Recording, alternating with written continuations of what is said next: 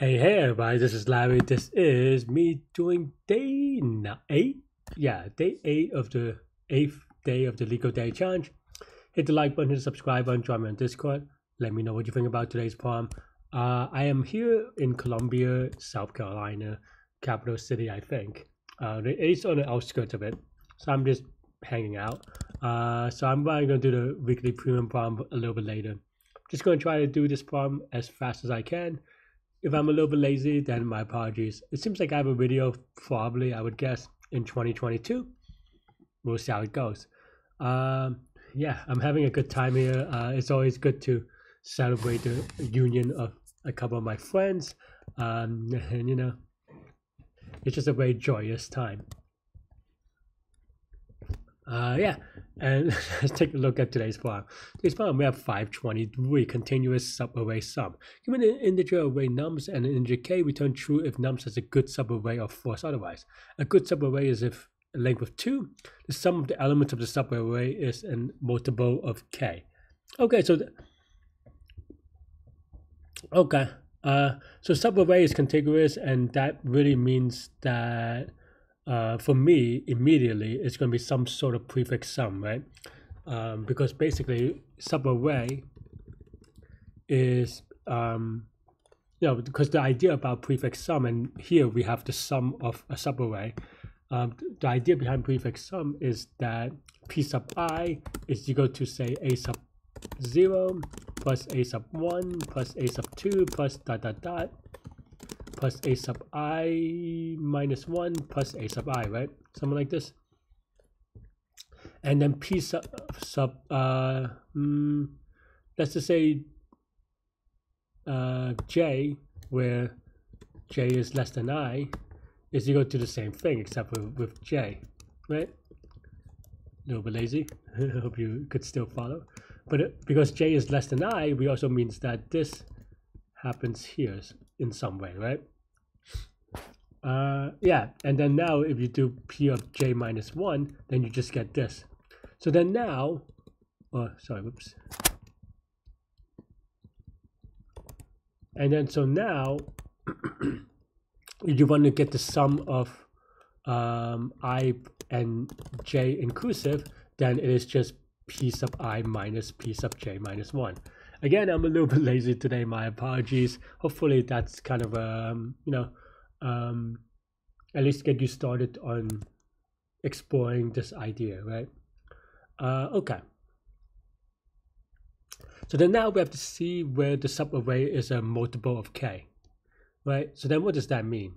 That means that we want to find, sorry, there's like flies or something around. But p sub I minus p sub j minus 1, this mod k is equal to 0, right? What's in that? And technically, you can, this isn't quite precise mathematically. What this is that is equal to 0 under modular k or something like this. I forget the exact vocabulary, but something like this, right? Under k modular k space. And what that also means is that, in a way, p sub I is equal to p sub j minus, well, this minus 1 is a little bit awkward. This should be like something like this if you want to read it that way, under modular k, right? And so now then the problem becomes much more straightforward. We just kind of see where this is possibly true. And we can possibly say, we can see where this is possibly true by just looking at this one at a time, right? And just storing it as we go to leave it for the future, right? So when here we do something like this, and it's equal to length of nums, right? And there are two steps. One is look at the past j's, or j minus 1 if you will, to see if this condition exists, right?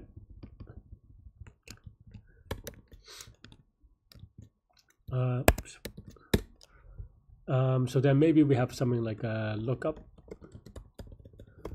And here, we don't even care about the index or anything. It's a binary solution, so we can even put this as a set, right?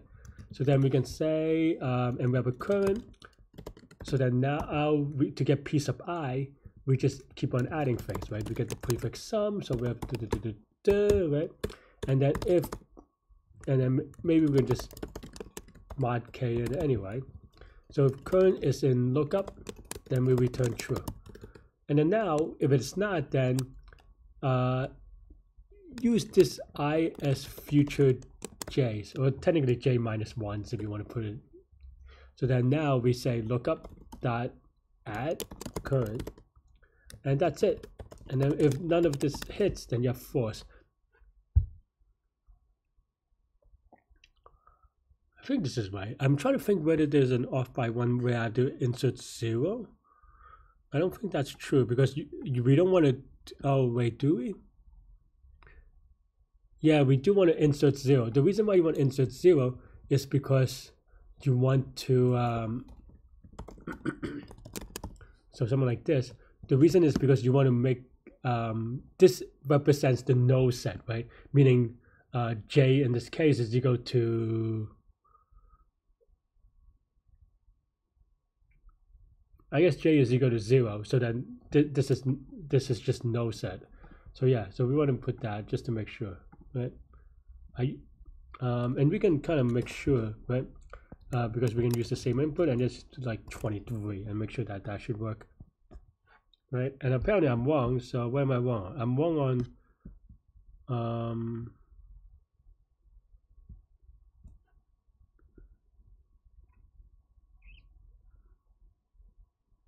I'm wrong on the case that I put, which is good because that's what we wanted to do. But why am I wrong? So current is 0. We added 0. So then current add 23. We mod it by k. So this should be true. Did I misunderstand this one? Oh, that's.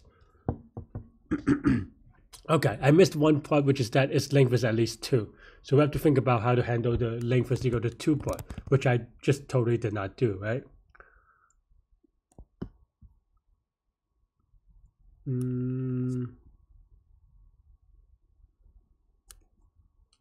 mean, the one way that you could do it is just by delay adding this, right? Because we want to add this one step behind, if you will. Because basically we want to add this only when there's 2 spaces left, right? So maybe we can say q is equal to, I don't know, well q is equal to collections of q, or deck, I suppose. And then you could do something like q dot add 0, right? And then here we replace with q dot add current. But then the thing is that if length of q is greater than 1, that means that's 2 or more elements, then we want to say lookup dot add q dot pop left. Oh, q is yeah, append, right? Yeah, I think it's append. Sorry, I am not 100% right now, clearly. And yeah, and this fixes it, because then now what happens is that it delays adding on it, right?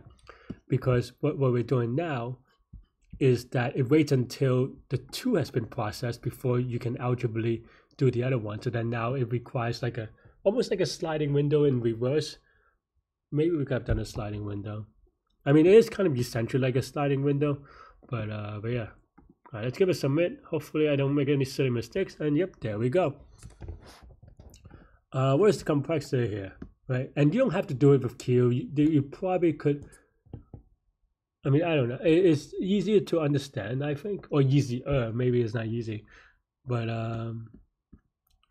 yeah, that's just the way that I want to think about it. I mean, this is the one. What did I do last time? That's what I'm curious about. I mean, what I did is like an implicit previous, so that that basically pushes the thing like 1 step behind, so it adds a 1 step delay. The reason why I did it with Q today is so that if you want to say the problem has its length is at least 2, if you want to say the length is at least 3, then you can also change this. So it makes it a little bit more flexible, but not a big deal either way, to be frank. This is going to be linear time, linear space, either way, not depending on the length requirement, because Q is going to be linear space, in this case actually O2 space, so actually constant space. But if you want to make it a variable, and obviously lookup is going to be linear space, just linear-ish, depending on how you want to say it. You can say maybe it's n plus k, where k is the size, because this does get limited by k as a lookup table. But definitely a couple of ways you can think about it. I'm really tired. Sorry, friends. That's all I have for today. Let me know what you think. Thanks for watching. Stay good, stay healthy, do good mental health. I'll see y'all later. Take care. Bye bye.